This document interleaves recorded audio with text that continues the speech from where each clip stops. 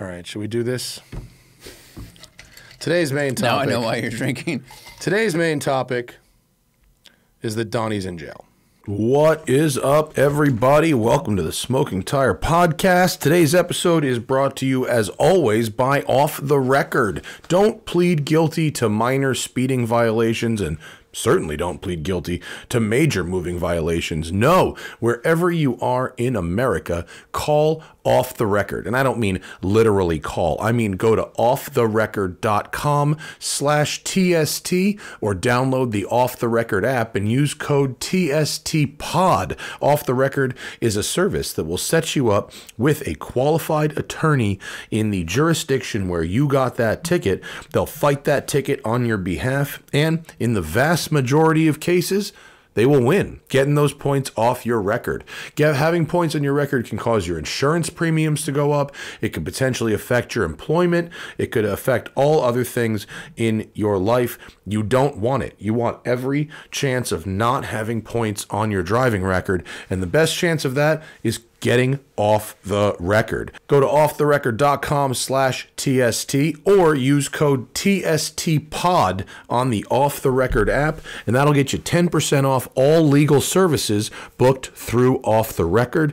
And tell them your boy Matt from the Smoking Tire sent you. All right, folks, on this episode, we talk about my bachelor party trip to Las Vegas in the NSX. We've had some updates about my collection, and our main topic today, my friend Donnie has ended up in the shit, deep in the shit, as it were. I give you my take on the Donnie situation on this episode of the Smoking Tire Podcast. Let's go!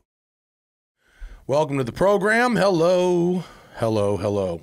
We're drinking bourbon today because it's a later than normal show for us, and I've already been to the gym, so I don't need to be sober for anything the rest of the day. Don't need to pack sober. I don't usually. Not for South Carolina anyway.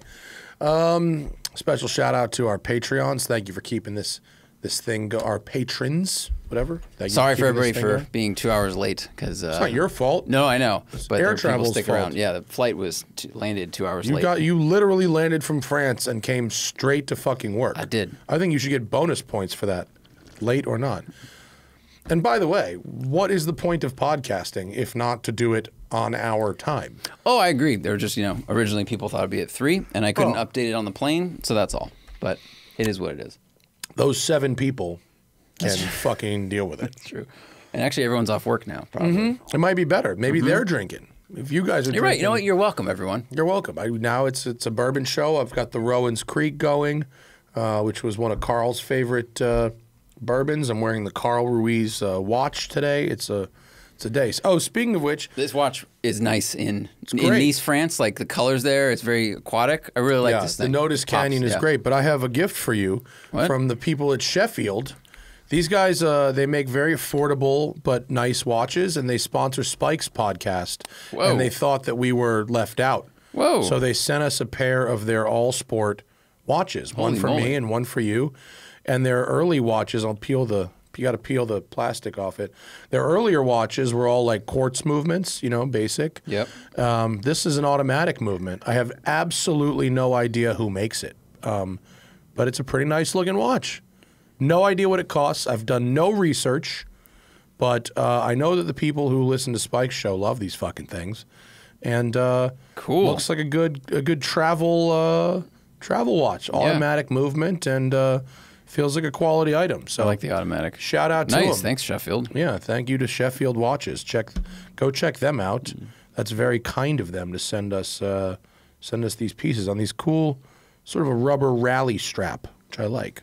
I like that. I like the metal strap on this one because it feels fancy, but it also is a lot heavier than the cloth. Yeah. All my other watches have cloth straps. Right. No, metal. The key to a metal bracelet is what you want is, as you do this, you want the weight to be uniform around the wrist. You don't want to feel flop, flop, flop, flop. And so you will a little bit. Yeah. There's no way around that. But some watches are like a big flop where it's like, I'm going to get tendinitis doing this. And so the bracelet should feel soft and have a good taper, which ours does. Ours goes from a 20 to a 16 millimeter. And that's important. I copied Rolex with our watch, our bracelet. Yeah, why not? Why not? Because no one else does, and that's why everyone else's bracelets suck. That's why I take off all the other bracelets except for on ours. Copy the best. Right. So thank you to Sheffield. That's very kind of you. In other news, you know who sent me an email? Dr. Peter Attia. Oh, wow. Yeah. He was at the track with Dax Shepard doing motorcycle things, and someone came up to him and said they were talking about you on the Smoking Tire podcast, and I got an email. He's seen our videos. He did not ghost me he apparently doesn't check his Instagram messages. So he gave me his regular email address, which is not sharing that. Yeah, don't do that. It's actually a lot of celebrities have like ridiculously guessable email addresses. like they're like, I got an inquiry to store a car from a musician who's in a very big band, a big band. They play stadiums. And his email address was literally his first name @bandname.com. It was like, you could guess this dude's email address. Zach at Rage Against the Machine. I mean, like, yeah, that was literally it. And so, but yeah, Peter Attia's email address is not quite so guessable. But I said, I'd love to have you do the show, talk cars, talk health, whatever. And he said, he understands. He goes, I come to LA a couple times a year. Can we wait and do it when I'm in town? Because the vibe is better. I'm like, you get it. Yeah, sure. So, yes. So he connected me to his guy, and he's got a guy. Of course. And, he's quite famous. Yeah, so he'll come do the show. He's rad. Cool. That's rad. It was very cool, and he said he's seen our videos before, and he totally gets it, and said that Dax says hi. Dax was fun. That was a fun podcast. Great guest. Long ago. Yeah, he was. And then all of a sudden he started doing podcasts, and now he's a fucking worth $100 million. Yeah. So yeah, shout out to Peter Attia, and shout out to whichever one of you out there told him to hit us up, because it worked. Yeah, we had like a salesperson. Mm-hmm. Consigliere.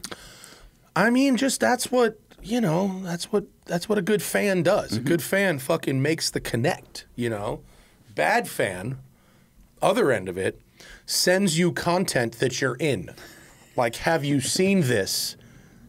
And you're like, I'm quoted in that. Saw this, thought of you. Did you? Because I'm in it.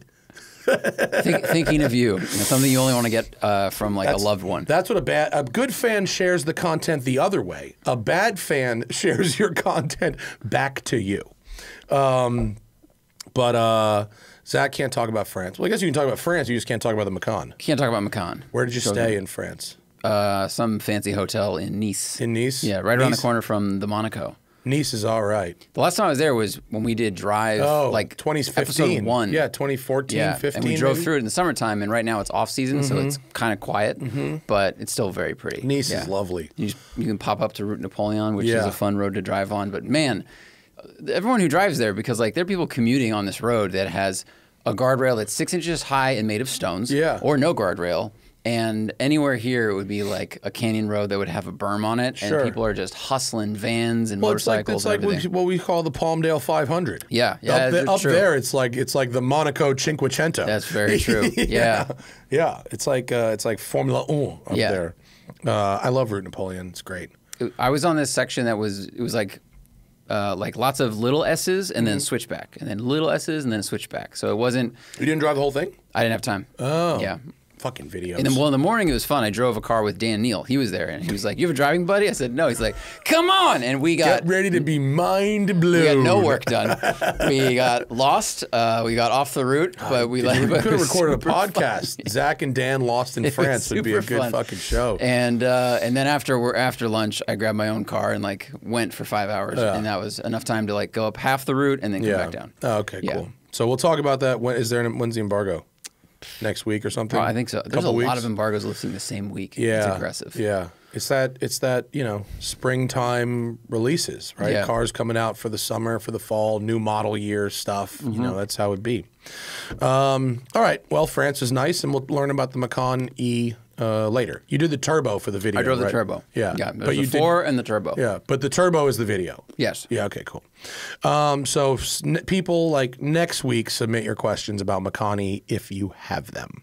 I'm excited to hear about it because I have one on order, and the big question is, Makani keep my order or bail and go Ioniq 5N? Yeah. This is a very, like, no joke, exciting decision. Right. I talked to Hannah. My Ioniq 5N article is the front page of Road and Track right now. I wrote it for the print magazine, and then I submitted it, and Raph was like, we need to run this on web right now. And I was like, I thought it was for print. He's like, we're going to do both. I'm like, you're going to run this on web and then put it in the print magazine? Has that ever happened before where the web piece comes out and then they print it? Usually it goes the other way. And he was like, yeah, we're going to do it.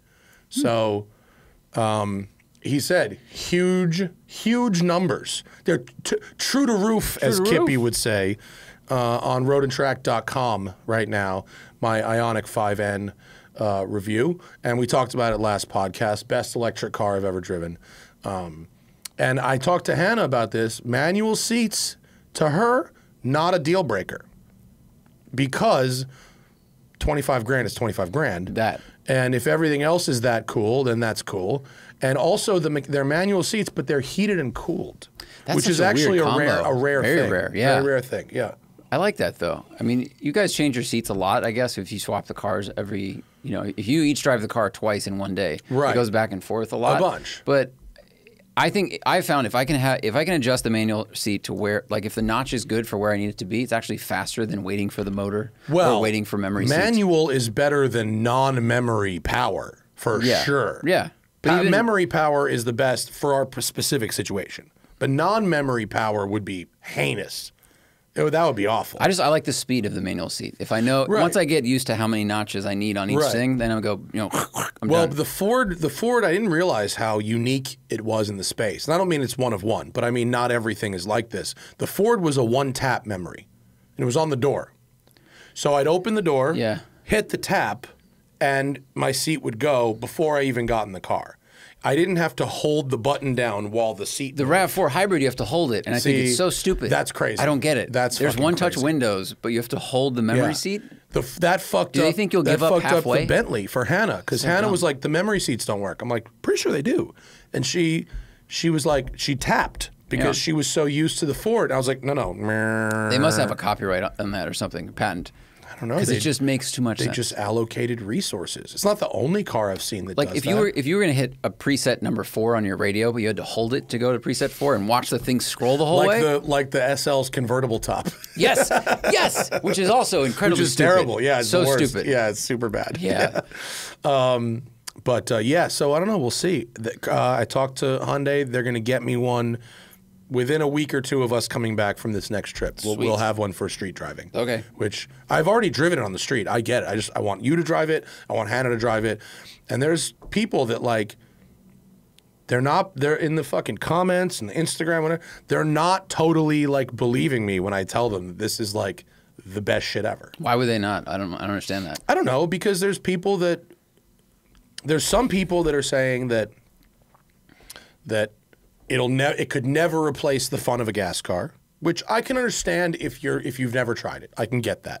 And there's other people that are saying, well, this is just a half measure because I don't fully embrace electric cars, which is also not really true. I just don't. Wait, so there are people that are bigger fans of electric cars that are suggesting you're not a big enough fan? Correct. That I'm saying that electric cars and a seamless, gearless powertrain is better than the fake gears. Is better than that. The fake is them somehow dumbing it down for ogre me, who likes it the old way. And like, I just if you have an electric car on a racetrack, and your goal is to go as fast as possible, no matter what, okay, fine. But most people who go to racetracks are there to have fun. They're there to engage with a machine. Lap timing is part of it, maybe.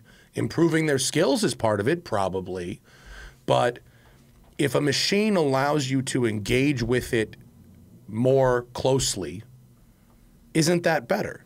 Well, that's the manual versus paddle shifted argument. So it's a similar thing. Yeah. Well, and it gives you the option. If you want to drive the Ioniq 5N as a silent, gearless thing, that's there. This isn't the only way to do it, but it's for the people who want to engage with a machine, or at least be confused or lied to that they're engaging with a machine. I think there's a meaningful difference. I drove the car on the track in silent mode. It's not better. It's worse. But I think if there's a switch that gives you the choice, then there should be no argument. Because some people like us, we grew up in cars that you had to shift, and that part of our brain and pleasure is embedded in us, and it won't change. Some people maybe started it on automatics and then drove an EV and went, oh, I love this seamless power. I like having one volume knob or one note or whatever, and that's fine too. I like that too in the city and in traffic. And if I had an Ioniq 5N, I would drive it in silent mode most of the time. But then when I went up to the canyon... Yeah, it's super cool. I can engine brake in a more accurate way. Like, I don't think... Like, if you go from like 4 to 2, does it regen more aggressively? Yes. That's so cool. Yes. That's great. It does it just like a gas car would do it. It does it exactly like a gas car would do it. It is close enough that you cannot tell the difference. Yeah, I like that. Yeah, it's fucking great. So anyway, I'm stoked to get one on the street, and I don't know. I mean, for the amount of money they want for this car, which is reasonable. I'm not saying it's cheap, but we're talking about 600 horsepower car, 0 to 60 in the 2s, a top speed. I don't know what it is, but it's 150 plus. It's probably as quick around Laguna as a mid-tier 911, maybe even quicker. Like, how much was the BMW? The i4 M50 was $76,000. This is a lot cheaper than that and way better to drive. Yeah, way better. I think this is the enthusiast EV. It's the first step. Yeah. And again, if I was Porsche, I would be figuring out how to program fake gears into my EV Boxster Cayman platform like yesterday. Wow. Yeah. Like, I would look at this and go, oh shit, if we're not doing this, we're gonna be left behind. You know. So anyway, go read my review at Road and Track, and we'll have a video soon. Zach didn't have time to edit it because he was off driving some other shit, but we'll have that one up soon, I promise, and you will see that I am not bullshitting. You can see it in the video, and I don't know, I wasn't running like full, like I was kind of like in the video, I was trying to like oversteer the car a little bit. I wasn't trying to run the fastest lap possible, but you could still probably use the video timestamps to get a decent sense of what this thing would run on a track day. You know what I mean? Like, did anyone do time lapse there? No, I don't think anybody did. But and I didn't. And there might have been a lap where I went fast without oversteering. I don't know. I don't remember. But why would you? I didn't want to. I was having a good goddamn time. I know. You know, that's what I do. But you'd have a pretty good sense of what kind of lap times it would run. It's not slow. It's definitely not slow. We could talk about, so I drove the NSX to Las Vegas. Guys, got to take a quick break for freeze pipe. You know what it is? Freeze pipe. You put the pipe in the freezer, right? If you've ever experienced the agony of harsh smoke, throat burning, or coughing attacks when smoking cannabis, the struggle is real, but the solution is chili. That's right. The smoothest way to light up is with a freeze pipe. Freeze pipe makes a unique line of freezable pipes, bubblers, and bongs that are 80% colder than using ice cubes to chill smoke. The magic is freezable glycerin chambers that come on every single piece. Pop the chamber in the freezer for 1 hour, and as the smoke passes through, it's instantly chilled by over 300 degrees, so every puff arrives ice cold and cough free. These things are rad. When this technology first came out, I used to use it all the time. This was before Freeze Pipe was a company that could advertise like publicly because it wasn't legal in so many places like it is now. But this glycerin stuff, it's like those ice packs like you would use in a lunchbox or something. It's that, but inside the tube. You can take ice cold, delightful rips. It is the best. American owned and with over 100,000 happy customers. Ditch that harsh smoke forever by visiting thefreezepipe.com. That's thefreezepipe.com. and use code TIRE for 10% off your order. That's thefreezepipe.com, code TIRE for 10% off. Shop today for free shipping. For Nino's bachelor party. I drove the NSX, with Thaddeus. Bentley. No, I left it for Hannah. Me and Thad drove the NSX to Vegas for Nino's bachelor party, which was super fun. There it is. I'd only driven about 900 miles in that car since I bought it, which is a travesty. And I realized that, and that's why, newsflash, I sold the Ferrari. No shit? Yeah. So much happened in 4 days. You know who I sold it to? No. To David R. Who? Our podcast ad sales representative. Yeah. I said, if I can sell this car by making one phone call to someone I know wants it, that will be smooth. Holy crap. So he came in today and we went out and he looked at it and we made a deal. And there was too many cars, not enough time. The NSX hadn't been driven in a month. My Porsche has been driven in a month. I've had adventures in the Ferrari. I went to Pebble Beach. I went to Arizona. I went to Palm Springs a couple times. I went to wine country. I did about 5,000 miles in the Ferrari in 2 years. And these other cars need to be driving. My journey with the NSX is a new one. Porsche's not going anywhere. Right. And the Lambo, well, we'll get to the fucking Lambo in a minute in our main topic today. Yeah. But the NSX is such a good car for long distance driving. Dude, it was so great. It was so great. We had such a nice drive out there. The ride is really good. It's reasonably quiet. It has an exhaust on it, but otherwise it's reasonably quiet. The music. I got my phone connected to the thing, and 24 miles per gallon to Vegas and back. No problem. We did 600 miles. Yeah. And it's a great car. And the street presence is amazing. Someone put up... People people lose their mind on the highway for that car. There's one on, I think Bring a Trailer right now that has 230,000 miles on it. And I was looking at it, and I don't want to copy trade you, but they're so good they're so comfortable. They're such good GT cars. Yeah, they're you fun understand enough. why they could. I was why like, people could do tempting. that. Yeah, of course. Yeah, yeah. And you can. It fits a lot in the trunk. But then if you want to take the top off, also the top goes under the engine glass. So you don't need to have an empty trunk to take the roof off. You could do full trunk and top down if you want.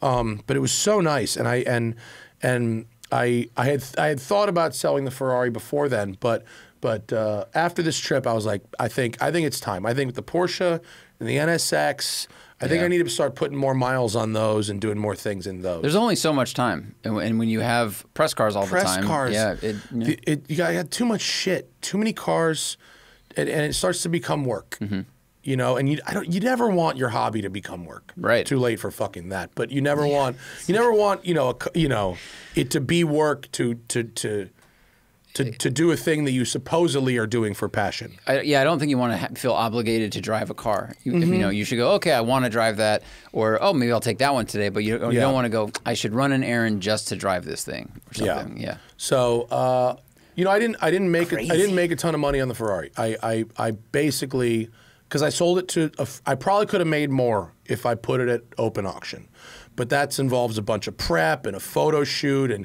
just everybody up in your business and all this. And the car was sorted. The car's good. Didn't you just got a bunch of new parts from? Dude, everything was done. Yeah. The bushings, the shocks, the brakes, and so all in with the car, I would say it cost me about $1 a mile to drive that car. I would say I sold it for about $5,000 less than I was all in, and I mean in insurance and everything, and parts and labor and all that. Everything, parts, labor, insurance, everything. Wow. I was probably a minus $5,000, and that's to put 5,000 miles on a Ferrari over 2 years. That's not bad. That's not bad. That's how that kind of ownership should be. You know what I mean? Like, not every car is an appreciating asset. And if you can make money on a car, great. But, odds are you're not gonna. So you got to think about it as, what adventures did I do? And were those adventures worth whatever my net loss is? Yeah. So, a bunch of great long road trips and overall reliability and a bunch of fun and engaging with this machine and getting it sorted and all that. It's a story, it's content, and I didn't count the content. Maybe there's a little bit for the videos we made with it. Oh, that maybe might. I didn't put that in the plus. That Okay. that may kick it to the plus. Maybe it was probably close, but like I probably should quit one job, but in absence of that, sell one car. Okay. And it was like one phone call, come see it, go for a ride, deal made, send the wire. Yeah, it's the perfect driver. I mean, because you've done all of the things, and it looks really, really good, but it's not perfectly mint where you worry about driving it. No, that's the best part about that car. It can be used as a car. Yeah. But like, I'm not going to be a bitch about this car either, about the NSX. Like, it's low miles, and it's mint, but it's PPF'd. Right. And like, it's a car. I'm going to treat it like a car. And I'm not going to be a fucking, pain in the dick. I drove it back from Vegas in the rain the whole way. Wow. On Durezas. If you were on your E46, you would have shipped it. It would have been terrible. Yeah, that was the wrong car for me. But it was so nice to go to Vegas and back in that car. It's a great car for that length of a drive. I really enjoyed it. Nino's bachelor party, very fun.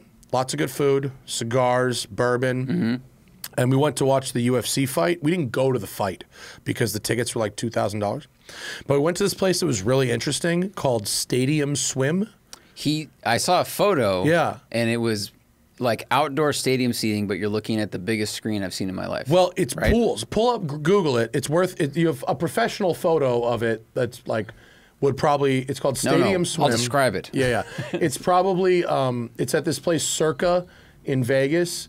And so it's a lot. They call it pool amphitheater. What the fuck? So that's exactly what it is. It's an amphitheater full of pools and hot tubs and tables at this place Circa, which is in downtown Vegas. I fucking love downtown Vegas. I mean old Vegas. Yeah. Right. Okay. Not strip Vegas. I love old Vegas. And so it's this giant 200-foot screen. And so we go at night to watch the fight on the 200-foot screen, which is pretty cool.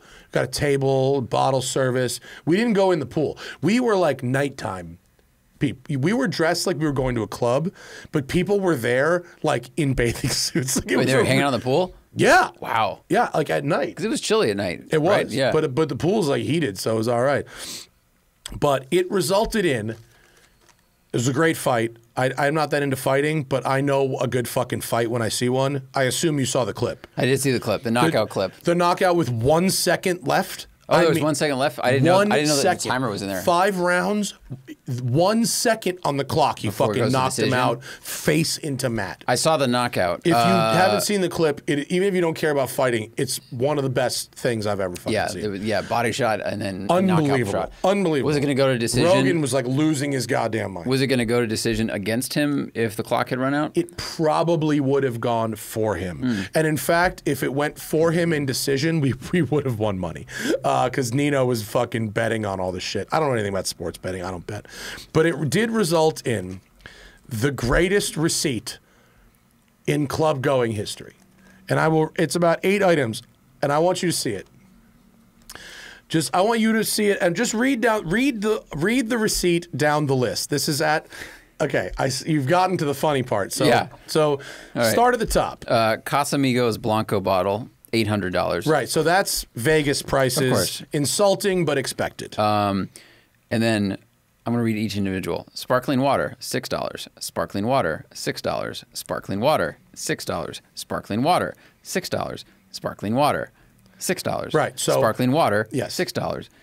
All the Casamigos and soda that you can drink. I just like that everyone ordered, they charge you individually for club sodas. They didn't. Those were like refills, but yes. That's weird. Yeah, it's crazy. Chicken fritters platter.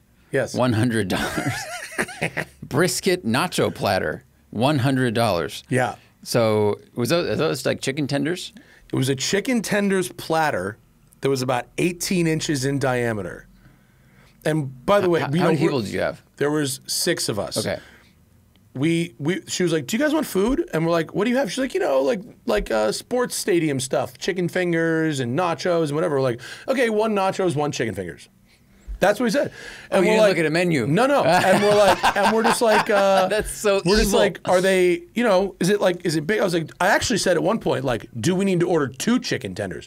And she goes, that's pretty big, and makes a like this.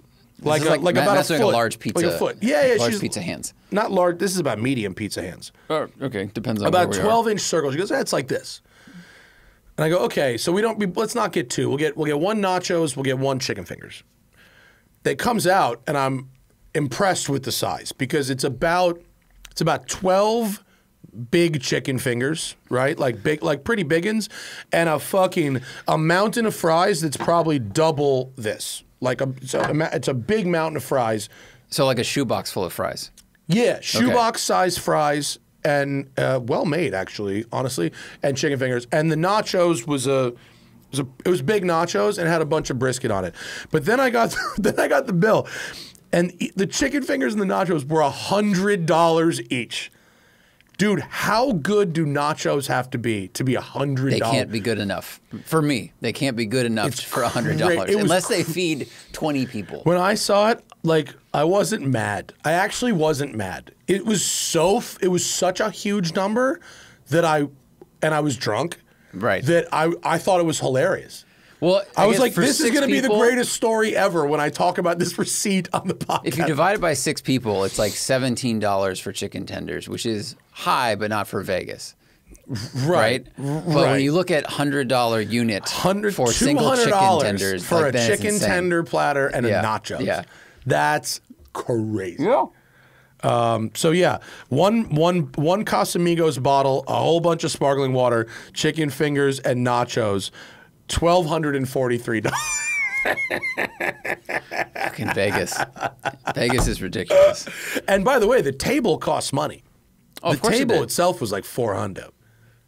So it was like, and the funniest shit was like not in the main fight, but like early in the fight, the fucking feed cut out for about 2 minutes. Oh, everyone lost their mind. Yeah, dude, it was literally like direct TV, like someone's cat sat on the remote. Like it was like that. Oh, it just changed the input? It just went down, and then all of a sudden you could see someone like fucking flipping channels. It came back. Input 1. No, input 1. Like they have direct TV on a stadium. I was like, how is there no like hard feed for this? Like you've got thousands, probably 3,000 people. Well, probably was a hard feed, but someone changed the channel because it's just inputs. All of a sudden, just like Law and Order turns on. Like, that would be really funny. You'd be excited. That would be hilarious. I know this one. Yeah, that's the one. So I really wanted to tell you about the $200 nachos. $200 chicken. $100 nachos. That's what. But here's the thing: they were good. They were good.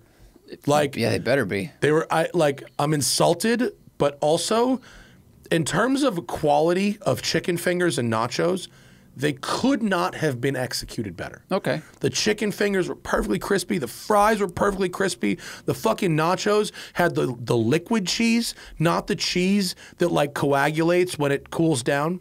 Like when it's served hot, but then when it cools down, it didn't get hard.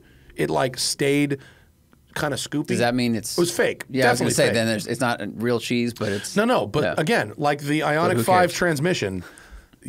Like most of Vegas. If it works better than the other thing, the illusion. The town is built on illusion, bro. Yeah, 100%. But I don't know. I don't want to go back to the Strip anytime soon. I want to go back to Old Vegas. Old Vegas is fucking what's up. It's so walkable. It's like you can, and the casinos are like manageable size. It's it's great. It's great. All right, should we do this? Today's main topic. Now I know why you're drinking. Today's main topic is that Donnie's in jail. Guys, got to take one quick break for Auto Tempest. Support for the Smoking Tire is coming today from Auto Tempest, and when you're looking to buy a car, it is smart to cast as wide a net as possible. We live in a time when national searching is important. That car that's perfect for you might not be around the corner, but it might not be that far either. And if you're buying a new car, going a couple 100 miles to get it, not such a big deal, really. And Auto Tempest makes this easy, bringing together listings from all the top sites online, like Cars.com, TrueCar, eBay Motors, Carvana, and many more, so you can get them all in one place rather than having to search a bunch of sites separately, right? Like I'm right now looking for our car for our next project car giveaway, and I was straight at Auto Tempest because I don't want to sit there looking through all these individual sites. I have a very specific criteria for what I want, but I need to find that in as many places as possible. That can be time consuming, and Auto Tempest got me 3 qualified candidates in literally seconds. Auto Tempest then lets you compare with results from Facebook Marketplace and Craigslist nationwide, not just in your local area. I was looking nationwide. Auto Tempest now has apps for iOS and Android, so you can use the website or have Auto Tempest right there on your home screen. Auto Tempest has all the cars with one search. So head over to autotempest.com/tire right now so they know we sent you. That's autotempest.com/tire and start searching for your next car. There's no lists, no best ofs. Top 5 alleged crimes by Donnie. Yes, or just in the car world. You could do that. Right. So at least pull up the road and track story. At least give me the fucking road and track story. All right. A lot of people have been messaging about this. Some have been supportive and others have not. So yeah, Donnie, who worked on my Italian cars and is my friend, got arrested. Got himself in a heap of shit in Arizona, not in California. And it's not great. None of this is great. Most of it is bad. Of course. Yeah. So, first things first, he did not defraud me. And in fact, the things that he's accused of doing had nothing to do with my relationship with him. I paid him to wrench on my cars, and we hung out socially once in a while because he's hilarious. Yeah, he is. And I put him on the show and the podcast because he's a fucking character and he's hilarious. And he's very good at what he does. I mean, well, at least one of the things he does, which is wrench on old Italian cars. His work is beyond reproach. He really transformed my 328 and probably would have with the Lambo. So he got I didn't, it's been like a week or so, and I didn't want to say anything right away because I didn't know where it was going to go. I didn't know if he was going to make bail. I didn't know what was going to happen. They gave him a fucking bail amount that's really, really high. He's not making bail. It's $400,000 cash. He's not making bail. Whoa. Yeah. So let me just say that I don't know if he did what he's accused of. I literally, and this isn't a defense. This is literally an I don't know. He may have. He may not have. There's a gray area. I hope the criminal justice system sorts it out accurately. And they probably will. Like, that's their job. Will. So, yeah. They probably will. Yeah, we are not lawyers, and this will get sorted there, not in a podcast studio. Right. But because I'm, a well-known person that worked with him, that I feel like I have to say something, right? My thoughts on this. So, he's accused of like fraud and theft and a lot of stuff that is like felonies. That's really bad. It's bad. But it's not the actual actions that he's accused of taking I mean, yes, you say someone has stolen things and defrauded people, like that sounds really bad. But the actual things he did may not have been that bad. I don't know what the best way is to say this, because like basically he's accused of fraudulently putting mechanics liens on some cars in order to take possession of those cars. He is then accused of selling those cars in another state to someone else. Now, if you're a mechanic and you take possession of cars through a mechanics lien, well, of course you're going to go try to sell them to make yourself whole. Right. Now, if you ask Donnie, the people he put the liens on to get the cars were fucking deadbeats. And they owed him money, and they owed him this, and they owed him that, and he legally got mechanics liens on those cars and seized them and tried to sell them. If you ask them, he stole those cars by fraudulently obtaining mechanics liens. If you're the state says that Donnie is not a state-registered mechanic. And in California. In California. And therefore cannot legally obtain a mechanics lien. And that is sort of a black and white thing. Mm-hmm. Do I personally care if he's a state-registered mechanic when it comes to working on my cars? Not fucking really. It's not something that I've cared about.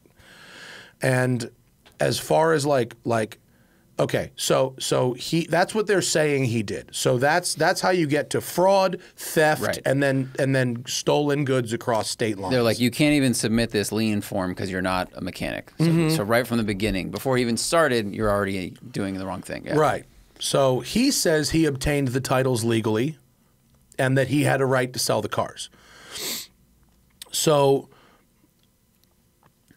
you know. So are there two agencies or entities that are after him? One are the people that are saying, hey, you sold the cars out from under us when you shouldn't have. And then the state is saying you weren't a mechanic also. Like, right. So the people who he put liens on to get the cars, that they sued him to get the cars back.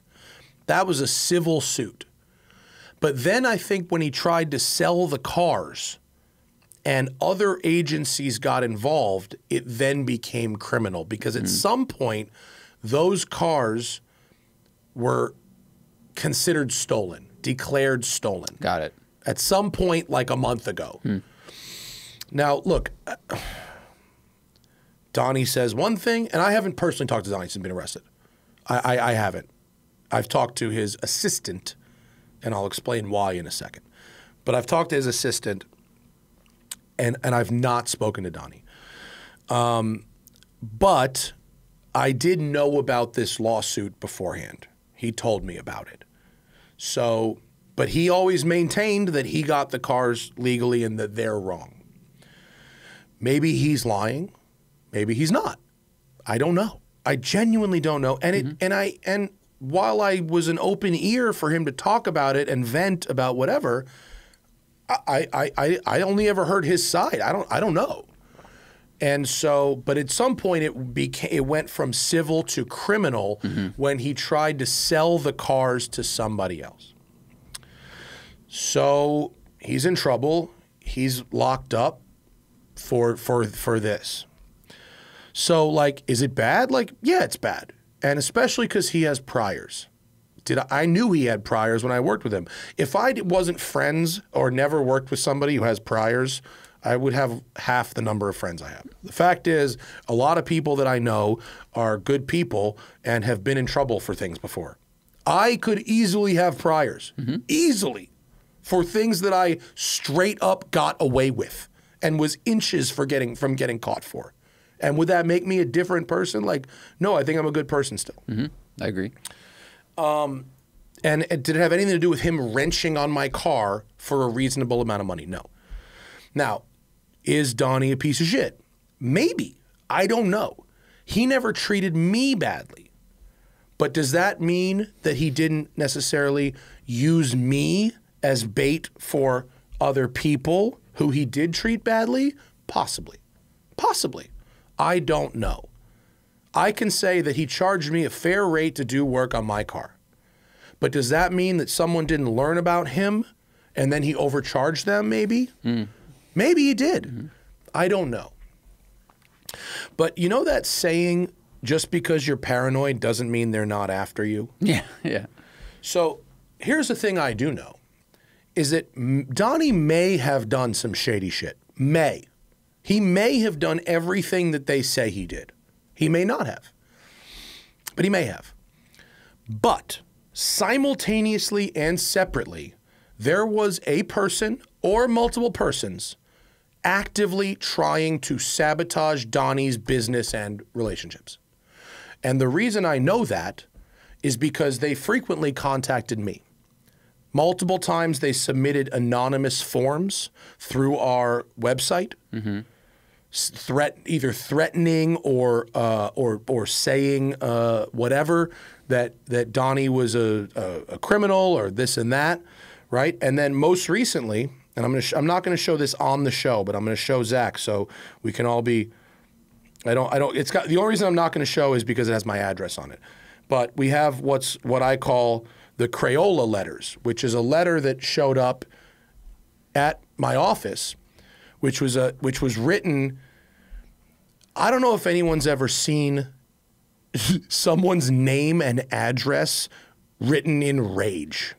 Like, describe what you're seeing. Well, the handwriting, yeah, it's like blue Sharpie. And the address on the outside of the envelope takes up 80% of the envelope. Right. So, and it looks like it was just written really quickly. It looks like a fucking ransom note, doesn't it?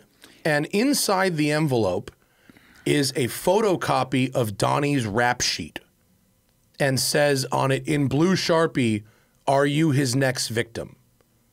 Signed nobody. So here's the thing. There were people that were actively trying to sabotage Donnie's relationships, one of whom directly contacted me. At least one. I can't prove it's more than one. So I think the question will be, and maybe it will happen through the case, was the person sending that the same person that went after him because were they enraged that their cars were sold, right? And then they started using every avenue they could to try to sabotage him. It's definitely possible. Yeah. I mean, it's definitely possible. And so and again. He could have done everything that they're saying he did. And I'm not trying to defend him. I'm just saying the way I see it. But at the same time, there were people, like when he was arrested in Arizona, it wasn't random. It was a sting.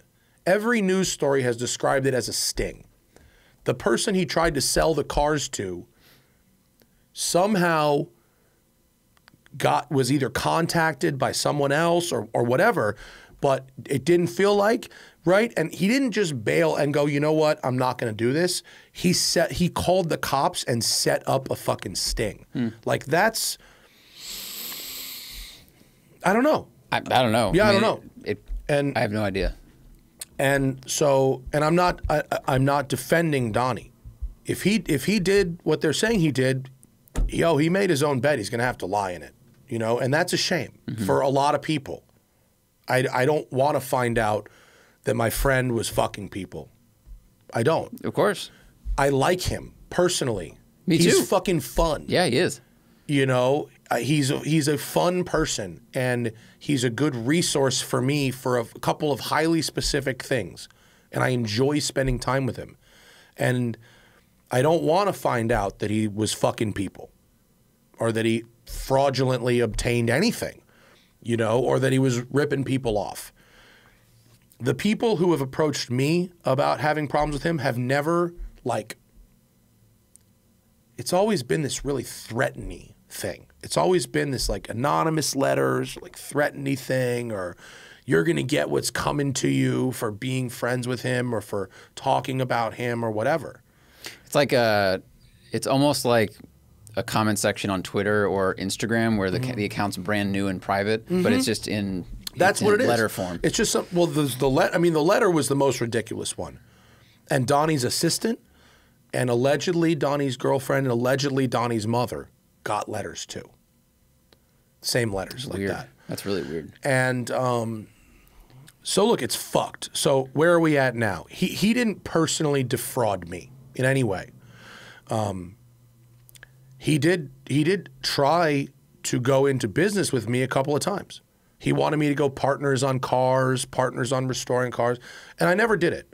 Not because I was sketched out, but because I don't do that. I don't want to be partners on a car. I don't even want to be partners in a business. I mean, it took a lot for me to give you points. That's true. You know what I mean? It took a long time to get there, and I trust you more than I trust basically anybody. But we also have a business you understand. Whereas with the car thing, it was like, I don't know. Yeah. I don't know. But our relationship was we hung out socially, and he worked on my cars, and I paid him for that. That's really it. So where are we at now? Well, I had to go up there to the fucking desert with a flatbed and a box truck and 2 SUVs and 4 people and collect a disassembled Lamborghini Countach, because I don't know how this is going to go. Well, you elected to do that. I elected. Right, yeah. No, I elected to do that. Because you said had. I don't want people to think that you were I wasn't forced or told to. or whatever. I decided to. Yeah. Because I don't know how this is going to go, but the people that I know well and trust have said the most important thing for you right now is to make sure your car and your parts stay together. You know, and it's apart. The car's apart, and Donnie. Well, of course, because if the shop gets seized for evidence, and then how is it going to be itemized by whom? Like, it's going to be a big whose mess. washers are these? Yeah. Bro, I'm not trying to fucking deal with that. Yeah, and talking to a federal agency later about how to sort out washers. I mean, and washers may seem like a small thing, but when they're purchased for a no, they're not. They're $6 each, I was going to say, dude. and they fit your car. And there's a bunch of different cars in there, from receipts. a bunch of different marquees. So it would be a mess. Yeah. And look, there's a lot of problems. There's a lot of problems with this. Like, there's people's cars that are in, engines are out and cars and I brought one of my clients at Westside up there. His engine was out. I helped him collect his car too, and we're we're also where he's trying to figure out what to do, and I'm gonna have to figure out what to do. Right, you got to find a person that's qualified to put all the I have to find parts someone back. who's gonna put my car back together. Yeah. And so while I wasn't defrauded by Donnie, his actions absolutely inconvenienced me. And I'm sure there's people out there that'll say that that's what I get for involving myself with him. And maybe that's true. Certainly a lesson. But that's just a hindsight situation, right? I mean, like, it's gonna be like there are people in so many businesses that have, like you said, have some sort of problem in their past. Mm-hmm. Some of the world's favorite artists, musicians, etc., have a bit of a sordid past or mistakes that made them the person they are. Yeah. So I think to try to write off every person that may have done something wrong, well, of course, there's if they've done. Depends on the crime, etc. Sure. But to just ignore that percentage, that part of the world entirely, would limit, our experience in the world, the art we see, and also, like, how many mechanics have had a problem? How many people in trades have had a problem? So a lot. many. Like, and that's why we have a reformation system. And so many people who are like savants at one thing. The whole rest of their life is a fucking disaster. Right, because their brain Music, works well art, with this thing. Whatever it is. Yeah. I mean, and the whole rest of their life is a complete disaster. I just watched Oppenheimer on the flight. Like, that guy What a mess. Everybody. Yeah, what a mess, Got in a lot of trouble, and, but it was a genius. Yeah, and so, like, if you have crime in your past and you did time or whatever, I'm not going to not work with you because of that. Like, you know what I mean? If you're great at the thing you do and you treat me with respect, like, I realize that I sort of have like a position in the community, and maybe I'm obligated to shun people for some reason because of that, but I don't agree with that. Now, that's before we are where we are now. Right. I don't know. I think it's just easy to look back and say, oh, how did Matt not know X, Y, and Z? Or how did anybody not know X, Y, and Z? And unless you're going to run a detailed background check on every single person who works on a car, like, that's just not how the world works. Yeah, and like, look, there's shit that I do for work, and there's shit that I do for my personal life, and sometimes they cross over. But like, if you treat me with respect and you're working on my car, you're doing a great job, you're charging a fair price, okay. I don't know what he's doing buying and selling cars on the side. Like, I don't know what he's doing. It's nothing to do with me. Right. He's doing good work on I know your he's doing car. good work on my car. Right. That's what I know. And so my penance or whatever for knowing him is that I had to spend a whole bunch of stress. A whole bunch. Yeah. It was a bad week for you. It was you. a really bad week. Yeah. A whole bunch trying to figure out how to get this fucking thing back. Shout out to Steve, the greatest flatbed driver on the planet. He was so good, I sent him a box of steaks, even though the bill was astronomical, because nobody thought I could get the car. I had like 10 people be like, that's not going to work. But between Vinny and Steve, no damage. We got anything. That's amazing. Between Vinny, Steve, and about 600 ratchet straps, we got fucking everything. And so it cost me, no joke, thousands of dollars. Just to get the car, it cost thousands of dollars. And now I have to figure out what to do. And someone, the person that's got to put this thing back together, they don't want to finish someone else's project. Even though, I mean, it's actually maybe it's better to start from here than to like unfuck some bad restoration or something. I think yes, because it's still in pieces. It's disassembled. Yeah. It's organized into bins. And it's the parts you have are new. I have a lot of new parts. All my suspension parts are new. You know, like a lot of it, the suspension and shit was like ready to go back together. The engine hasn't been done yet. But I have it. So I got to figure out what to do with the engine. I have a few options. And I mean, the good news is like, it might be like a blessing in disguise because like, I'm not in a hurry. I have it. It can sit. Good news, I own a collector car storage facility. It can sit. If it needs to sit, it can sit. Car's not going down in value in the meantime. I can sit back, gather my thoughts, establish my options, and figure out. I felt better once I got it. Oh, of course. Before I got it, I was not in a good place.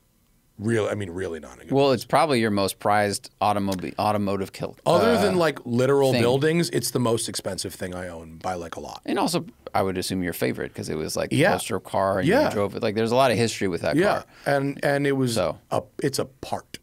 Yeah. It's so apart that this one car takes up 4 spaces at South Bay. Dude, I was there when the engine got taken out. It was like it's as long as the car. The engine plus transmission was like 12 feet long. The car, the engine and transmission, the parts, and all the bins, and then the body panels that have come off, like the wing, the engine cover, whatever. Literally 4 spaces, 2 down, 2 up, for one car. I mean, it was a bitch to get that fucking thing. Yeah, there's a lot of stuff. Yeah, but I think like you have it, so now hopefully you can breathe, and you don't feel the urge to assemble it tomorrow. No, I don't. It done tomorrow. I don't. So. I mean, it goes along with selling the Ferrari. It's like, okay, we're now down a couple. We can take our time with this one, figure it out. In the meantime, let's drive these other cars. This is such like rich guy bullshit, and maybe it's not. Maybe no one understands how this is going in my head, but like I got too much shit. Well, regardless of how much the cars cost that people have, we have fans that have 3-4 cars. We've had Patreon members ask us, like, I have these 4 things, and their cars were probably worth $5,000 to $8,000 each. But still, they couldn't drive them all. They weren't enjoying them all. It's like it's a problem with for anyone who has more than like 2 vehicles. I think, regardless of what they cost. So being forced into the, and by the way, no daily driver right now. That's gone. Hannah's driving the Bentley. It's going okay, right? But like, I'm now down to like Porsche, NSX, scooter. That's where I'm kind of at right now. How many weeks until Matt goes shopping? Oh, I'm not buying anything. No, I can't. I'm not buying anything. Absolutely fucking not. Can't buy, don't want, don't need. I know. There's just been so many times over the years where you're like, I'm done buying stuff, and 2 months later... Did you see the car I sent you for possible giveaway, though? Yeah. That would be epic. Yeah, that's a good one. Yeah. There's a car, this is a problem when I hang out with Thaddeus. Thaddeus came to Vegas with me. Fucking 5 hours in the car with Thaddeus. All he's going to do is shopping. He's just full of ideas. I was ready to blow like 50 G's. Yeah. Thad was like, do you see how undervalued these are? And I'm like, let's go. Yeah.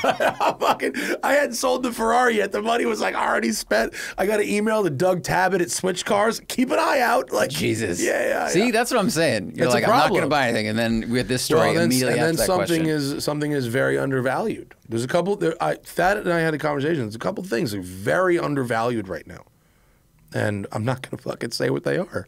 Maybe we'll buy one. Maybe we'll buy one. The one I sent you looks great for a giveaway. Yeah, it was awesome. That's not the one I want. The one I want is similar to that, but it's different in some crucial ways.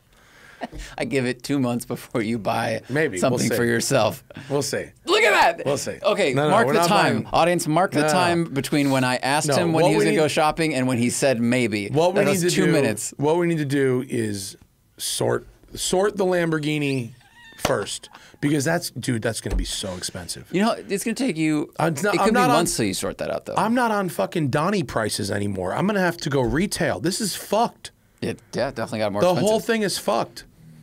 Yeah. Like, I didn't get defrauded, but I'm definitely inconvenienced by this. Of course. 100%. Yeah. Deeply. So is he. Well, not as inconvenienced as Donnie. I know. Dude, I don't, you know, I hope none of this conversation sounds, I hope that we've had a balanced, like, I hope that everything I've said about this is as balanced as I can be, because I don't know. I know what he's accused of. Mm-hmm. I know what he's done and not done to me. Mm-hmm. And I don't know if he's done the things that although if he doesn't have a license in California, that might be kind of black and white. They're saying he doesn't. I mean, yeah, that might reverse the mechanic's lien sale, which then makes it's like technically you did sell these when you were not allowed to. Yeah. But I don't know. That's pretty black and white. I mean, they're saying he doesn't have a license. I haven't seen anything that disputes that. You know, like, if he doesn't have a license, that's pretty black and white. You cannot get a mechanic's lien. Right. I don't think. So then you have to try to get the cars back or something like that, and that's going to be very complicated. I don't know. I don't know how that. I don't know, dude. But it could have. Like, my vibe is like, if he knowingly, and now I'm in the hypothetical. Now I'm literally. Let's move into the actual and talk about the hypothetical. If he knowingly got these liens without a license, how did they go through? Because the titles were in his name. How did that happen? I mean, a bunch of people must have dropped the ball there, right? So if he got these liens without a license, you know my saying, I like to live by, one crime at a time. If he fraudulently obtained these liens, and he's sued civilly in a civil court to get the cars back, what's the worst thing that happens? He has to give the cars back, right? If he still has them. Yeah. Oh, but he does still have them. But he had them. Right. But he had them because he tried to sell them. Right. Dude, if you are being sued for fraudulently obtaining liens and getting those cars, and you know that you don't, and you've done that, there's your one crime. There's your out. Yeah. Worst case is you give the cars back. You're out the cars, but you never had the cars to begin with. Now you try to sell them? That's two crimes. You never, ever, ever do more than one crime at a time. Mm-hmm. Ever. Yeah. If you're fucking speeding, don't light that blunt. You're moving units, don't speed. If you're smoking a blunt, don't speed. Bro, it is so easy to get away with one crime at a time. Whoever you are. Just fucking don't do the second crime. The first crime is easy. You can get out of that. The second crime. If he knew he got those titles, he should have just given up the cars when he got sued, man. That would have ended it. If that was the situation, then yeah. Otherwise, it's a little brave. He then tries to sell the cars, and now he's got felonies on him. That's bad math. That's really, really bad math. Like, you gotta be doing this math about your life. He's certainly doing it now, sitting there in fucking Maricopa County. That's fucking Joe Arpaio land. That's right. Yeah. That's fucking Lunatic County over there. Hell no. Is he still sheriff there? I don't think so. Okay. No. I don't think he is. But, like, I mean, it's all bad. Look, it's all fucking bad. It's bad for Donnie. It's bad for these other fools. It's bad for me. Mm-hmm. It's bad for a bunch of people that are unrelated, that was just having a guy who's really good at working on cars work on their cars. It's bad for everybody. You know? Shitty. Super, super shitty. Now I got to pay retail. Because, I mean, he gave you a deal on the work. Because, I mean, here, I believe, and I'd tell him this to his face if he was sitting here right now, Donnie's vice is ego. He loved being in the videos. He loved being on the podcast. Well, it also helped his business. Helped his business. For sure. Helped his business. But he really liked when people would say, hey, I saw you in their videos. He loved that. And, you know, and that, I think, you know, I think, again, I don't know if he did, if the things that they're accusing him of are true. But, like, in general, that escalation is possibly what got him in trouble here. I feel like they're separate. I mean, you think so? I think because if he got sued and he gave the cars back, he could still be in the videos in the future. Well, like I said, bad math. Right. That's bad math. I'm just saying I think they're separate systems. Yeah. It's unfortunate, and I've gotten messages from people that are supportive. And part of the reason we haven't talked about it yet is because I was like waiting for a definitive thing to happen. Like we recorded the last podcast and it was like he was about to like have a bail hearing, and so I didn't want to do a show that said one thing and then maybe he's out on bail. And, of course, so you're right. There was that, and I'm glad we didn't. And also like it's also complicated because it's an active legal case, active situation, and we don't want to overstep. And we don't want to make assumptions on things. We're not lawyers or cops. Right, like, I don't know exactly how this law works. I just know what reporters have written and what my relationship is with him. And it sucks, man. It generally sucks for everybody. For Donnie, for Donnie's assistant, who is possibly out of a job or, has to deal with like a amount of bullshit he probably never wanted to deal with in his life, for other customers of his, who the work he does on these cars is like not questioned. Like it's great. Yeah, it's amazing. Great. Yeah, he's really attentive. He's he knows so his shit. good at dealing with these fucking cars. And like, maybe that's at the expense of like everything else in his life. I don't know, And people were saying, oh, didn't you see he was spending money on this and spending money on that? It's like, he lived in a hangar in Lancaster. If he's sitting out in the desert by himself 3 weeks a month and then spends 5 days at the chateau, who am I to question that? I don't know what his fucking personal finances are. If it costs him $300 a month rent and then he blows a fucking G note at the chateau to stay sane, okay, the fuck do I care? Yeah.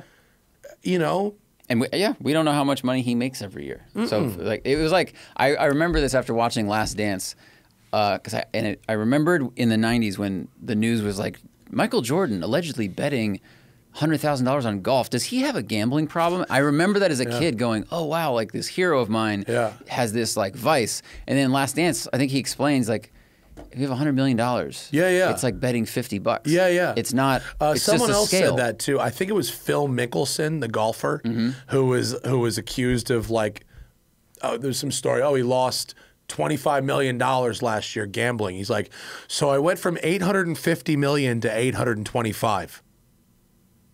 Straight-faced. Like, am I running out? Yeah. You know what I mean? Like, the fuck do you care? Now, like, if he does that every year, well, like then you might have a problem. But sure. Yeah. And I don't know. And look, maybe Donnie's spending was out of control, and he did need to do things to cover that. I don't know. Right. I'm not fucking hanging out with the guy 24/7. I see him once a month.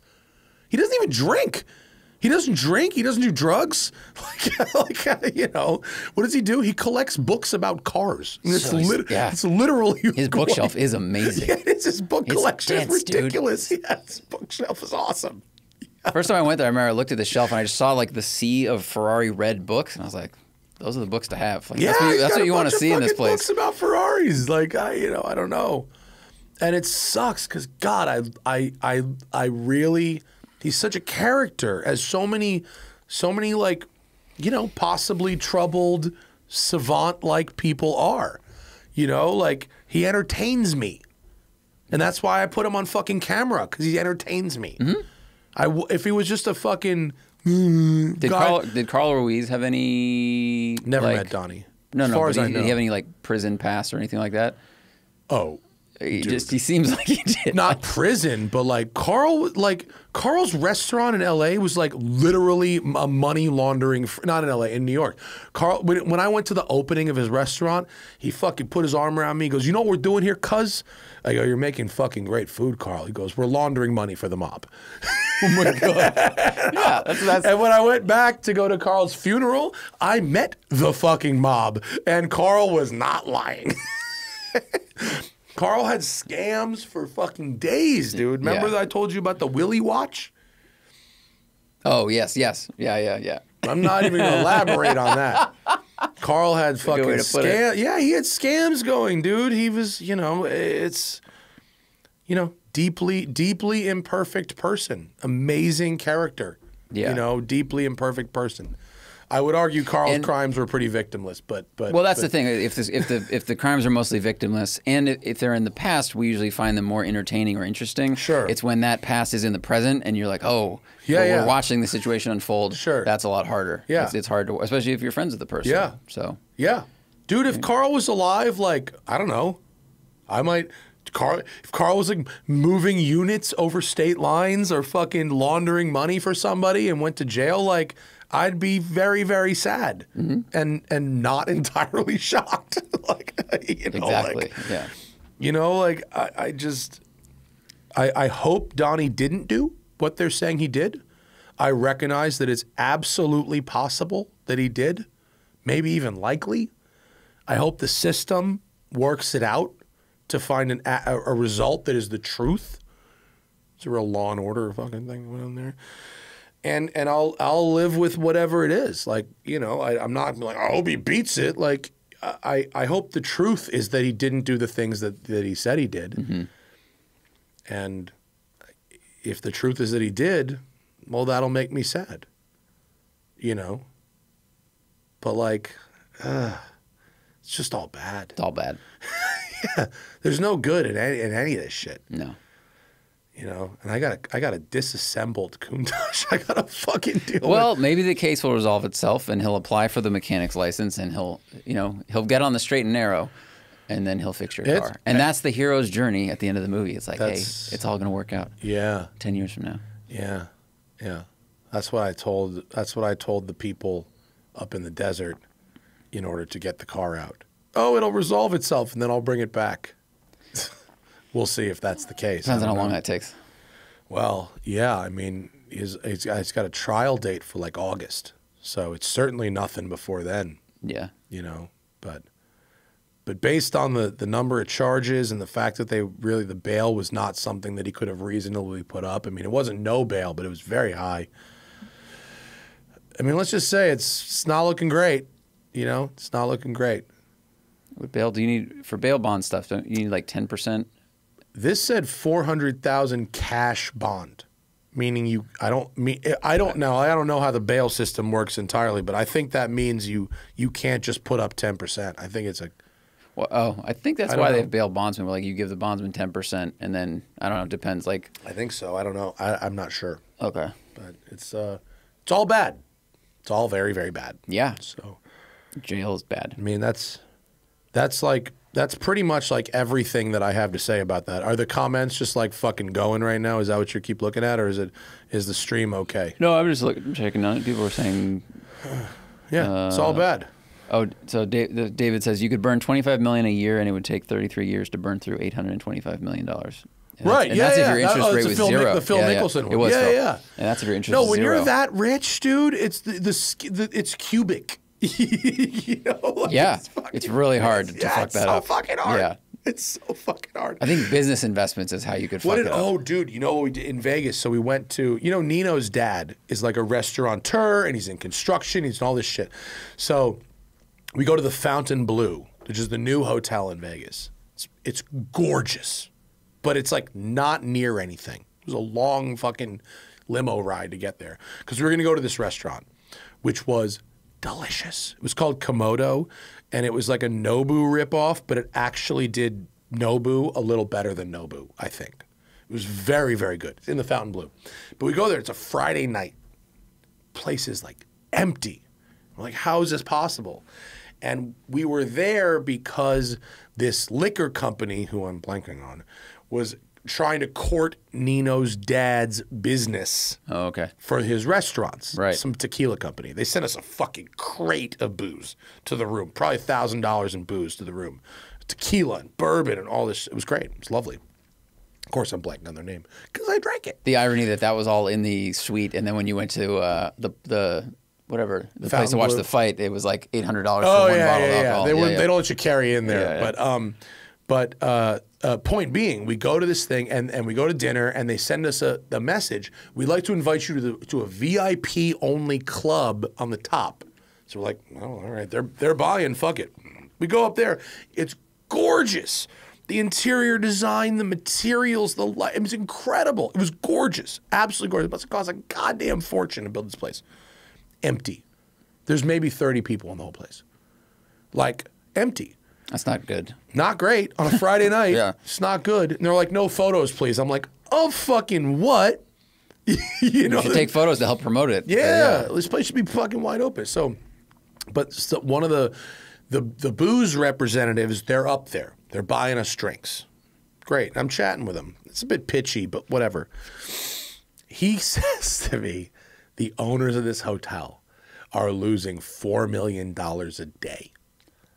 A day. Imagine what it's like. Imagine, could you even spend $4 million a day? No. Like, I imagine even with all the cars and things I want, I'd run out of things. You'd run out, right? Yeah. Imagine you just private jetted your way across the world to different yachts. Like, you couldn't spend $4 million a day doing that. You'd have to sink $4 million yachts every day. Right. That's why people don't lose their fortunes buying shit. They lose their fortunes investing badly in businesses. Right. You know what I mean? Like people that invested a lot in WeWork. Yeah. And then that almost went to bankruptcy. Mm-hmm. People that invested in FTX. Yeah. And I mean that. Like if you're already that rich, like just enjoy your fucking millions and buy stuff and have fun and chill. Don't try to turn hundreds of millions into billions, because you're going to end up owning a hotel that burns $4 million a day when you literally couldn't burn $4 million a day if you tried. I don't know. I don't know why people do that. I think they want to fight inflation because more. Yeah. Because more. It's always more. Because I was in Vegas the same weekend and we were at the Luxor and it was packed. As soon as Friday happened, it went from empty to packed. So like the whole we strip, stayed at the Cosmo super busy. And we went to that place, the stadium. It was all packed. Right. But this place on the Friday was gorgeous and empty. Yeah. Fancy and off strip. That's tough. That's no bueno. Because you're asking everyone to make their entire night 100%. About that place. 100%. Because getting around that city is tough and expensive. Yeah. 100%. Let's go to the Patreon for a little bit. Do you have any energy left? Or is that you donezo? No, I'm fine. Okay, let's go to the Patreon. Of course, patreon.com/the Smoking Tire Podcast if you want to ask us questions for the show. If you want to get an ad-free listening experience, get the show ahead of time. Check out our new merch store, of course. I'm wearing the 328 shirt. You could move my math in a little bit the other direction if you buy a Ferrari 328 shirt from thesmokingtire.com, the merch store, or thesmokingtireshop.com.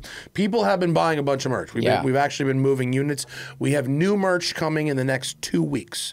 We've got the WCCS hats and the WCCS hoodies are going to be added to the shop. So you're going to be able to buy those. A lot of people have emailed me going, you're selling these shirts with pictures of your cars. What I want is the WCCS hat that you wear. That's cool. And it's unexpected, I have to say, because they're not customers here. Yeah, they still want. They still we're going to add. They're going to add the WCCS shirt, the WCCS hoodie, and they're going to be embroidered, not screen printed. Cool. Oh, so, sick. Yeah. So go to the shop, buy some merch, and let's go to it. The Kurt May says, sound like you got a couple laps on the facelift Elantra N. Do you have any initial thoughts? I drove the facelifted Elantra N in an autocross. So in that setting, I was the fastest person on our day. Someone beat me the next wave. Do you know someone beat my autocross time. It was the dude from Grassroots Motorsports, JG Pasternak, Pastor Jack. I don't know how to pronounce his name. JG something. JG Wentworth. He beat me by a 10th. I just want to get a picture of the new one. The Elantra N has a new front end, and there's apparently some new tuning and stuff. Honestly, without driving it back to back with the old one, it felt a lot like the old one in the setting that I drove it in. It was not a substantial difference. It didn't have substantial problems when I drove it. I thought it drove great and did not look good. And so now it is better. The Hyundai folks said that there were a lot of changes, but honestly, without the older one back to back, they were pretty subtle. And I mean, that thing is one of the best new car performance values. Great car. Period. Honestly, great car. Yeah. Lovely. It's agile. It's comfortable. It's got a lot of features. It's usable. I love that car. I really do. I think it's a great car. But I just couldn't tell the difference because I didn't have the old one back to back, and I haven't driven the old one in over a year. Oh, it was P-Cody 2023, which was September of 2022 was the last time I drove it. Like, too nuanced the difference. Yeah. Couldn't tell. Brian Lewis says, what state has the ugliest license plate? New Jersey. Really? What is it? Brown. Oh, that's pretty bad. It's like it's not great. It's not. I'm not into the faded yellow plate. Well, that's what New Jersey is. It's a fade brown. Yeah. It's a fade brown yellow. Jersey's is heinous. California black plate, can't beat it. Yeah. Black, yellow. Looks good on anything, old cars or new cars. Looks great. Yeah. Doesn't even have to match the color of the car to look great. What other? Does any other state have a really?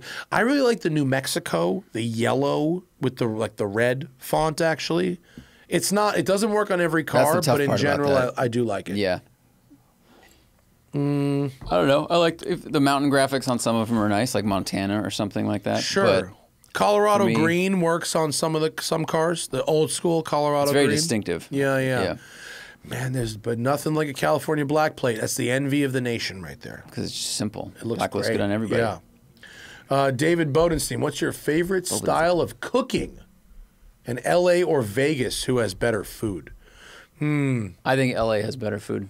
I think LA has better food too. Vegas has amazing food, but I think a lot of some of the amazing food in LA is in the real authentic neighborhood. Well, that's and then the thing, Vegas right? took that and went, okay, let's just drop that in here. We discussed this on the bachelor party.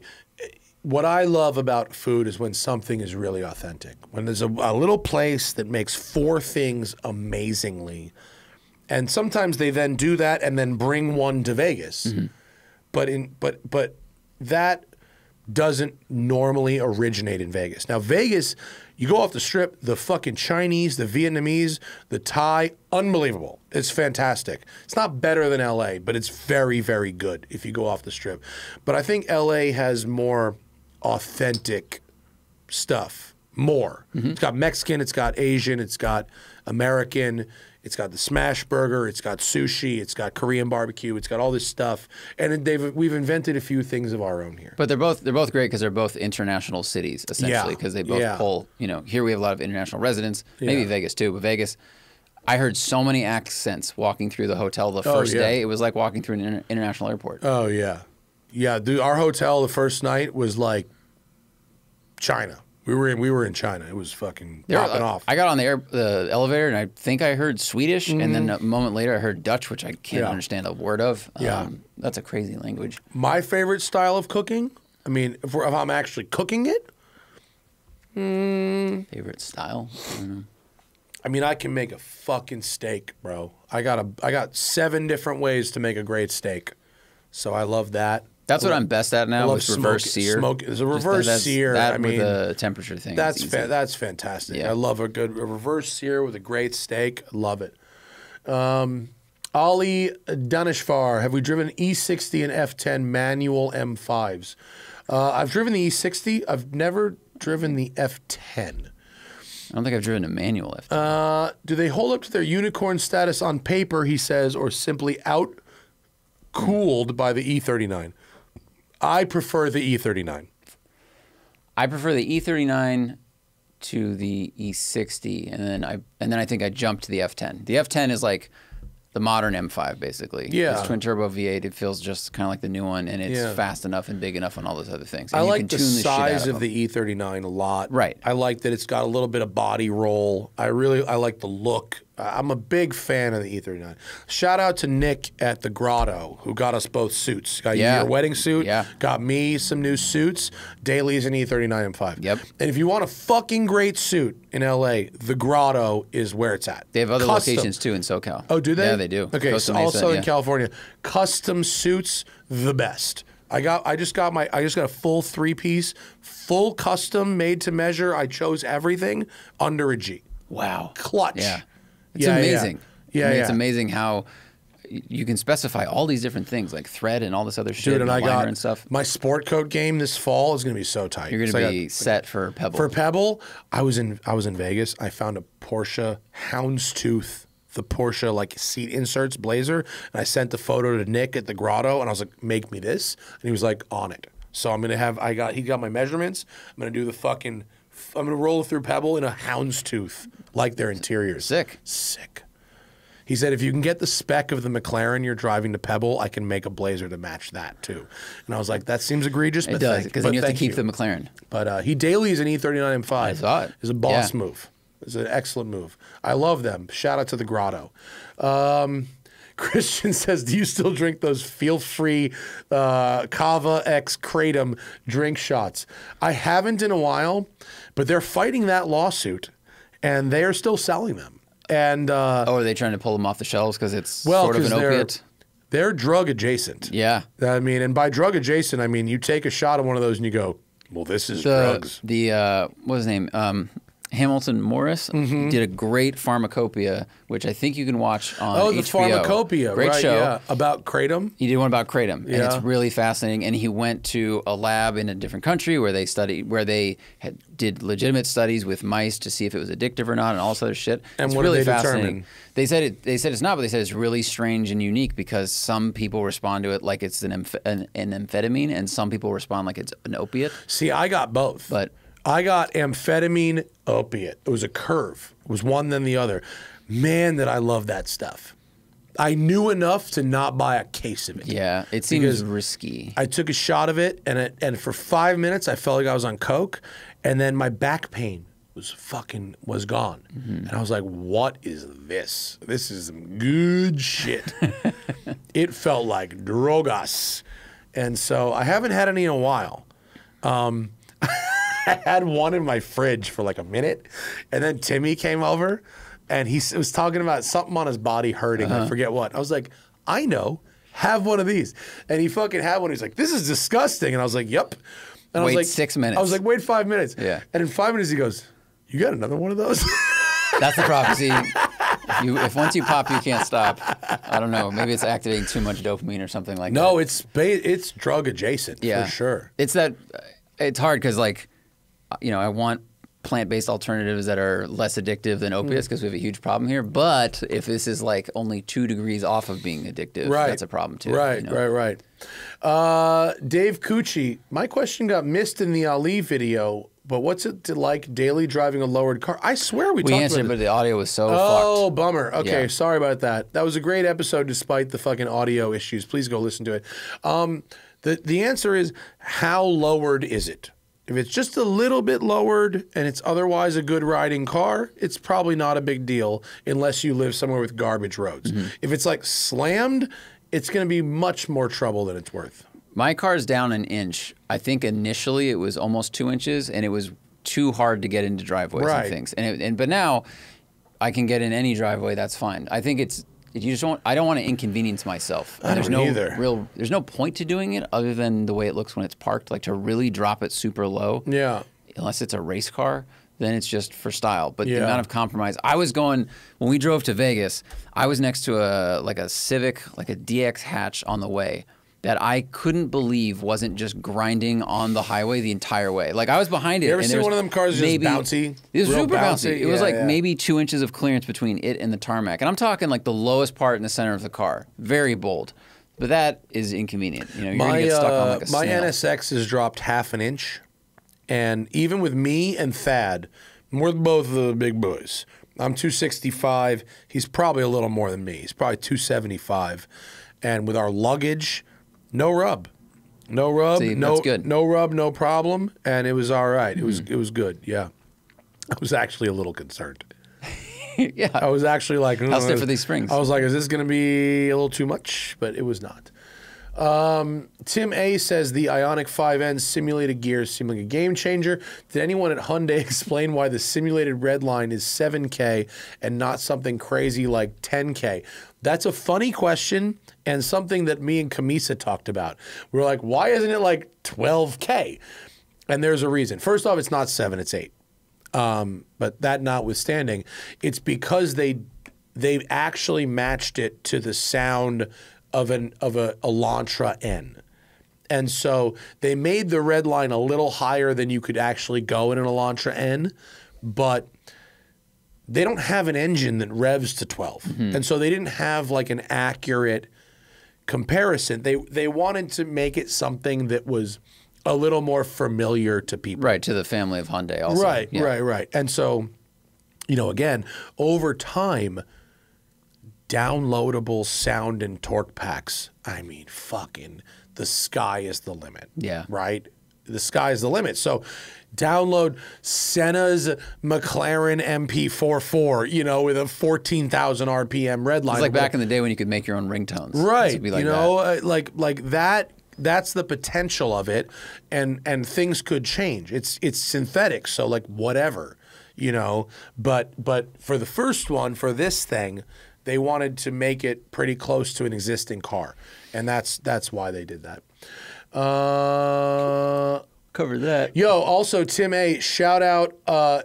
I've mentioned this a couple of times. I didn't mention it in my article, but in 2019 when Alex Roy wrote about, did a hypothetical review of a future 911 electric that had downloadable, which is absolutely what Porsche should be doing. With the Cayman and Boxster electric, there should be a pack built in for Porsche historic cars. We just pull them up. The audio, the power bands, all that stuff. And they have their museum warehouse full of cars. They can record it, and then right. That's a great idea. I mean, the problem with Hyundai is to do this, they've got to get other people involved. Right. Porsche could do it with their own shit. Yeah, 917. And that would be genius. It would be amazing. And Alex was there in 2019, and everyone should look on the drive for Alex Roy's 2036 Porsche 911E review. It's a hypothetical future review of a product that doesn't exist, and actually it's, I think, shockingly accurate of where we might end up. It was a great piece. Alex is so smart. Yes, he is brilliant. It was so good then, and I think it actually holds up shockingly well. And if Porsche does this, which they should do, Porsche, where they go wrong, they're too serious. Those guys at Hyundai, I told you this in the last podcast, they're young guys. They're all there. Yeah. And they go, what's great about this company? We have no history. We have no heritage. Right. We could do anything. They get to write the history now. Yeah. And they're all fans of the smoking tire. They are. The engineers at Hyundai, they're all smoking tire. That's awesome. Yeah. Tim says, have we done a top 5 list of homologated cars? No, write that down. We should do that. Michael Shoemaker, both of you have traveled extensively for work. What are some places you'd go back to on your own dime to explore culture and car culture? What places would you look to go? It's a good point you bring up, Michael. We go a lot of places for work, and so much of it, I think, is we're obviously working, but I also consider it scouting for vacations. And there are multiple places that I've gone to on press launches that I've then gone back to with my wife later. And it is a great way to scout for vacations. Sometimes I realize just how much these car companies are spending on these hotels. You go, holy fuck, this is nuts. I can't believe this. So, where would I like to go back? We did a film for Drive in Iceland, and I'd love to go back and spend some more time there. Not for car culture. Maybe I'd like to drive some more Arctic trucks. They're fun, but just to enjoy, I'd like to go back to Norway because I went there for Lotus, but I didn't see much of it, and it has such an amazing outdoor culture and literal mountains to climb that I would love to do that. Right. I love Scandinavia, and for sure. Where else would we go? I'm not sure I need to go back there because I feel like I've experienced it. Not Seville, but like Spain. Like Spain is great. I love Spain. It's such a cool place. The food is so good. The people are so nice. Roads are so good. I realize that some of the trips we do are very insulated. I mean, they're coordinated. There's a plan, and we're just insulated from it. Even when we did Drive in Morocco, like I was there, I got to see it. but I didn't experience that much of it because we were just transiting in a car and going to hotels. Like we didn't really get to get involved with the culture at all. I would like to go back to Morocco. Yeah, I'd like to go to like Tangier. Morocco would be exceptional. I haven't gone, but I really like to go to Croatia and check out Ramat and vacation at the same time.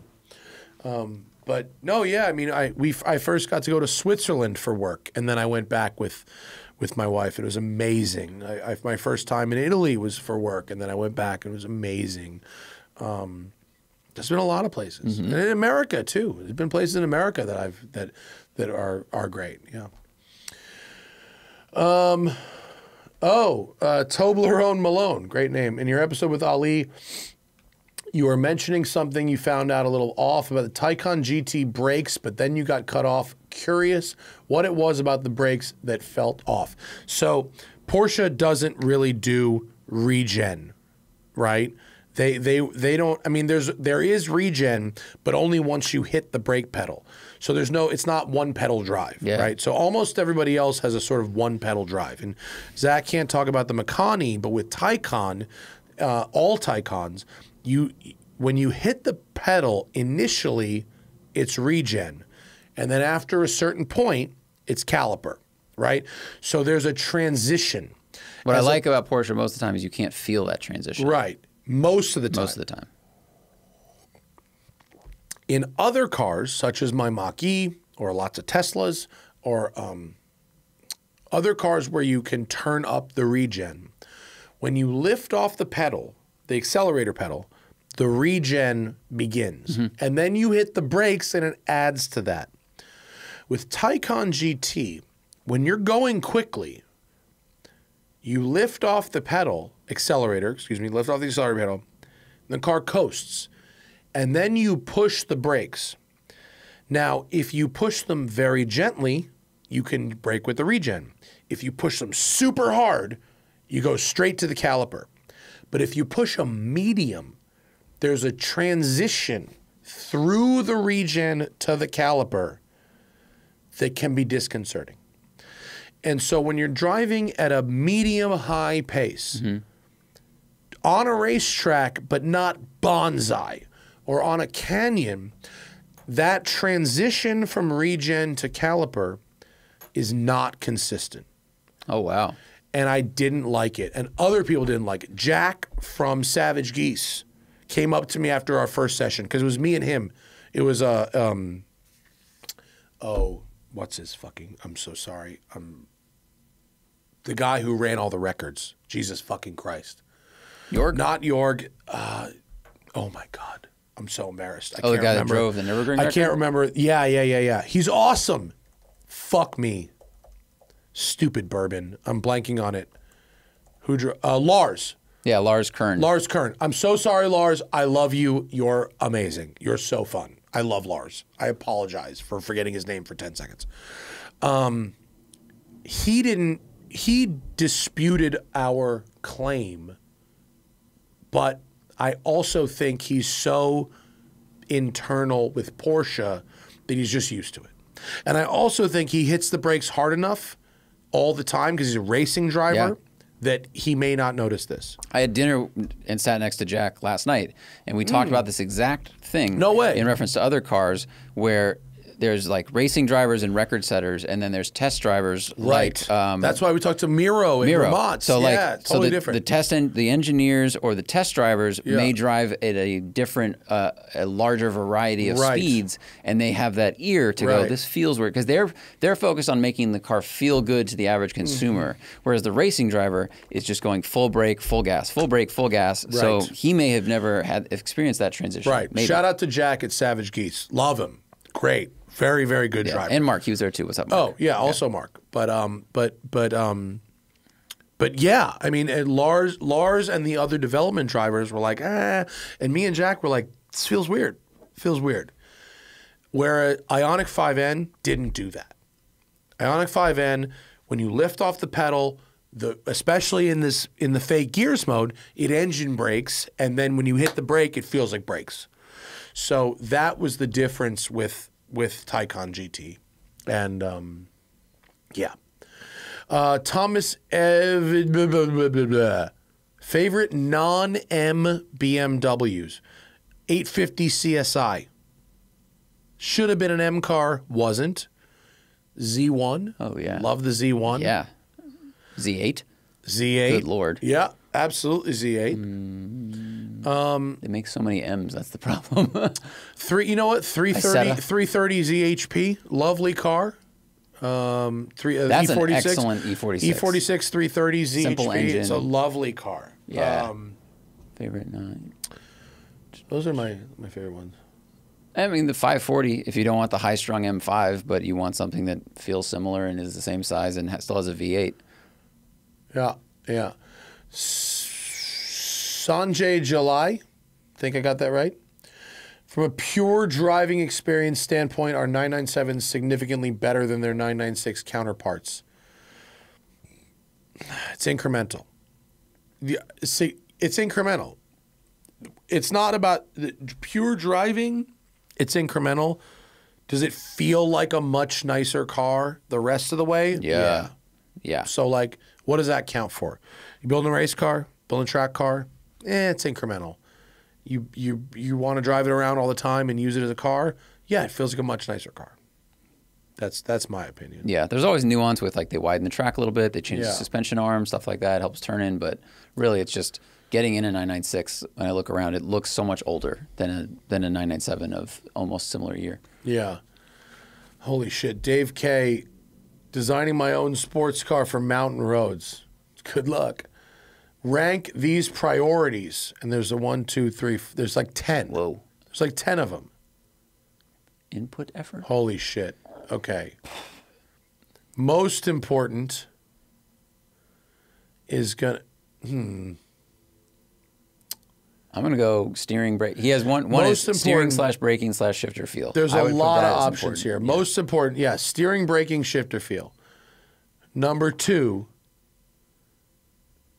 predictability of limits. Number 3 is going to be weight. Yeah. Number 4 is going to be power. Number 5, I'm going to exchange. He put comfort there, but I'm going to put ride quality rather than comfort. Like, I don't know if he means comfort in terms of space or comfort in terms of ride, but I'm going to put ride quality. Number 5, I'll put aesthetics. 6, horsepower. 7, maximum grip. 8, input effort. 9, storage. I think that's all of them. You disagree? Nope. There you go. Pugs and Porsches says, I have a 991.2 Turbo S, which is rarely driven. Cost aside, is there any advantage to using 100 octane? Mostly concerned about preserving the engine. I don't think so. I do not think so. I mean, it might make a little bit more power if it has a tune for it. I mean, if you're concerned about preserving the engine, I don't think so. No. Well, is he asking if using 100 octane will preserve the engine better than like 93 octane? Yeah, no, I don't think so. Not to my knowledge. Not to my knowledge. One of our commenters, another patron, says 100 octane allows the engine to run as close to what the engine was originally developed for in the manufacturer's dyno. I would dispute that claim. Yeah, I don't think they build it to 100 octane spec because they know I think that they might have built it 91. to 100 octane in the European RON cycle, but not in ours. In America, assuming Pugs and Porsches in America, 93 octane is the same as 98 octane in Europe. It's measured differently, but it's the same gas. And this is an anecdote, but on the launch I was just on, Frank, who works at Porsche, he said there was a story which I think ended up in Wall Street Journal that AJ Bain wrote, but some guy commuted in a 911 Turbo for a number of years, and he put like 330,000 miles on the clock. Yeah. Like super high mileage 911 Turbo. And I doubt he was putting 100 octane in it, and the engine required minimal maintenance. So I don't think it would preserve it any better than I don't think it preserves it better. I think if you really want to preserve your engine, service it every 3,000 miles. Yeah, frequent, high quality oil changes. Yeah, is probably better. And do what the manufacturer suggests, but 50% more often than the manufacturer suggested, if that's what you really care about. I don't think 100 octane does anything if you don't need it. All-wheel drive bias says, Ali raved about your driving prowess. He did. And your lap times at Hyundai and Sport That. What would be some of your top tips that help you go faster than others? Can you explain moving the apex? I don't have top tips other than practice. That's unfortunately, that's all I've got. I'm not the fastest guy. I'm now the second fastest guy. The guy from Grassroots Motorsports beat me. Fucking nerds. Of course they do. I mean, he lives and breathes motorsports and racing. Jeff Glucker literally texted me, the guy from Grassroots Motorsport beat you. And I replied, fucking nerds. I'd be fine with that. No, that's okay. Those guys race for a living. I'm not. I can't hate on that at all. I don't have a tip that helps you go faster. It's just practice. It's just, that's all it is. And there's people that are a lot faster than me. I mean, I'm not the fastest. There's people that are faster than me. But like when he said, can I explain moving the apex? Basically, what that means is when I had Ali in the car, I ran a couple of clean laps and then I ran a couple of slidey laps. And so when I moved the apex, I was lining up the car differently in order to execute some oversteer on the exit, as opposed to running the cleanest. Oh, so you weren't running grip laps and hitting like if they have cones on the apex, right? You weren't doing grip laps where you were choosing a different apex point than the cone was indicating. I mean, no, not necessarily, but there were some laps where I was running a little slidey in order to have a go.